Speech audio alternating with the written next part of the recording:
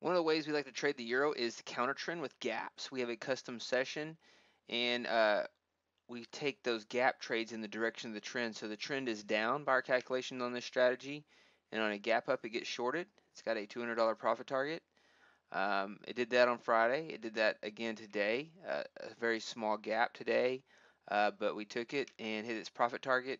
One of the ways we improve this, as you can see, it got in here and then the market, it went against us for a little bit, is we have the pinpoint entry technique from the money management algorithms.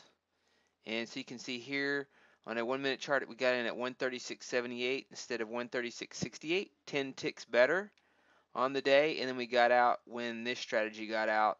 And so we basically doubled the profits in terms of points after slippage and commission. This strategy, this is showing it in NinjaTrader. We can also do this in TradeStation. You can see the results here in TradeStation. Short here on Friday and again today, and then you can see the total profit 175 after slippage and commission, and then 387.50 after slippage and commission today with the money management algorithms. And so that's one of the ways we like to trade is gaps and then try to get in at a better price using the algorithms. And that is the update on the euro. Not a lot of range, and so counter trend is working well today on the euro.